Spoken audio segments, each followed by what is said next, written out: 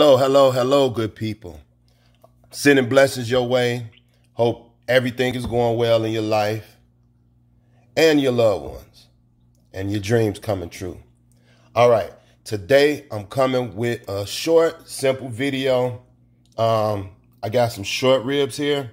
I wanted to do them Korean barbecue style, but I couldn't find the Asian pears. And plus, I didn't feel like waiting.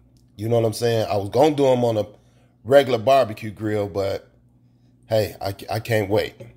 So these are the ingredients. I did a little marinade, like a little simple marinade. All right. I had 3 tablespoons of olive oil, a tablespoon and a half of apple cider vinegar. I got smoked sea salt so I could get some of that, barbecue flavor. I got some Brazilian steakhouse seasoning and black pepper. Oh, I did about, 2 teaspoons of this. A tablespoon and a half, maybe 2 tablespoons of this. And like a teaspoon and a half of that. I think it's like a pound and a half of the Korean short ribs. Make sure you rinse your short ribs before you season them in cold water. And, to get all the bone fragments and everything off. All right, right here is the marinade. I marinated this for about 45 minutes in the fridge with all the ingredients I just said. I just noted. And we're going to stir these up. Right here, I have a fiery hot George Foreman grill. Everybody know what that is. And over here, I have a smokeless Korean barbecue grill, stovetop grill. And I'll show you how these things work in a couple of seconds. Let this heat up. All right, let's see if this thing hot enough. Yeah, I got a little water. See if he hot enough. Splash a little water on there. So, gonna go across here. With those like that.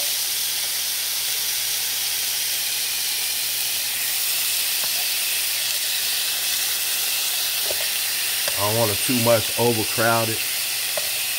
So I put 2. I probably can fit 3 on here, maybe. Let me find a skinny one. Skinny Benny. Nah, forget it. All right, we're gonna slam this down.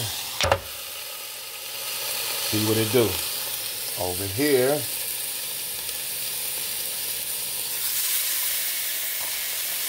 Same thing.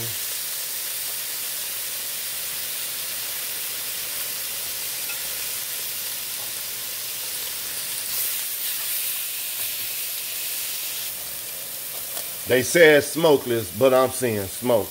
But with this one, you get more of that natural gas flavor on there with the Korean stovetop grill. And this, George Foreman grill is the George Foreman grill. So I'm thinking about maybe 4 or 5 minutes on each side, and these things will be done. Because, the George Foreman grill take quick. Whoa! Get back over there. Oh, and usually when I'm using this, I throw a little oil on there. Throw a vegetable or 2 on there. Just cause. And my only problem with these grills, I can't achieve that sear like from that charcoal, that flame, like boom. But you get a decent sear out of these. And I could have just threw it in the cast iron. That's got the ridges like this one. And this one you can't really get the sear because, these are not that thick of a cut. But it's a little sear on there. Hold on, look at here. A sear. And some flames coming through. So hey, I turned the fire up, getting a nice a better sear. I don't know what this metal is made out of. It's not cast iron.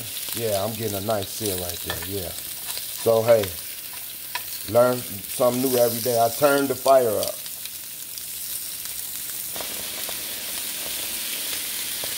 Smokeless my ass. Yeah, it got a little smoky in here. But these the last of the Mohicans. And then I will plate up some. Over here, I stacked them on top of each other on the George Foreman grill.